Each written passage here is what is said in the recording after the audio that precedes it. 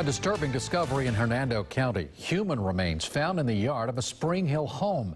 Neighbors tell us investigators began showing up at dawn, bringing bulldozers with them, digging for bodies.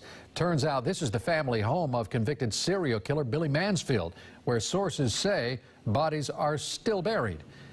Melanie Michael is live with the exclusive report. She is at the Hernando County Sheriff's Office with the story. Mel.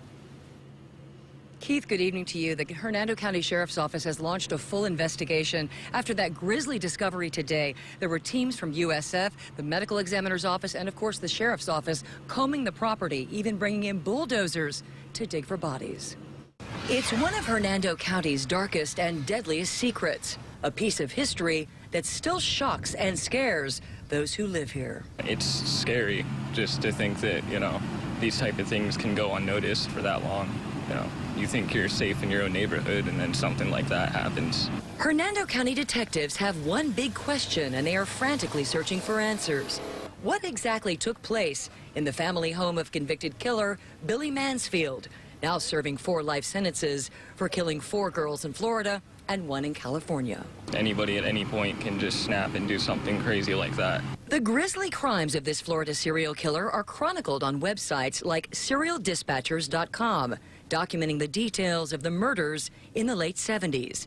Detectives say Mansfield kept the bodies of his victims near his home, located in a wooded area in Spring Hill, a family compound that became a crime scene Tuesday, a property that makes people uneasy.